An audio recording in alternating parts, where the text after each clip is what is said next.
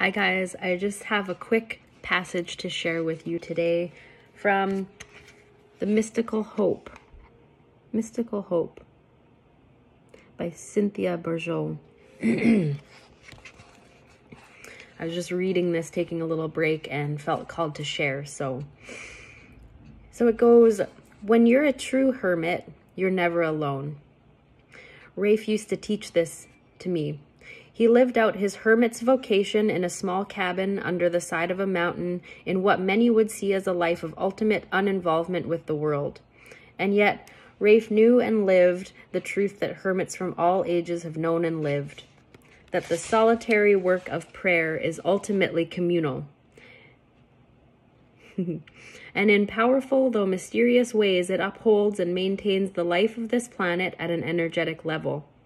Prayer, piercing prayer, as Julian of Norwich, another legendary hermit, called it, affects something mightily. It pierces to the heart of God like a strong electric current coursing through the mercy, subtly rearranging and revivifying everything. Rafe was so convinced that the real work of prayer was done at this level that he used to say, only half-jokingly, that the principal job of a hermit was to, quote-unquote, help maintain the spiritual ozone level of the planet. Rafe taught me one other thing, which I will come back to later in this chapter. He used to say, quote-unquote, no conscious act is ever wasted.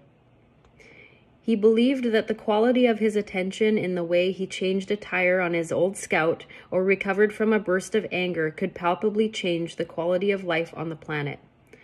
Pure acts of compassion or attention always affect something at the planetary level, he felt. They always change the course of events subtly but unmistakably. I'm going to leave that with you today. I'm not even going to speak on it. I was just called to share this little passage with you. Lots of love, guys. Talk soon.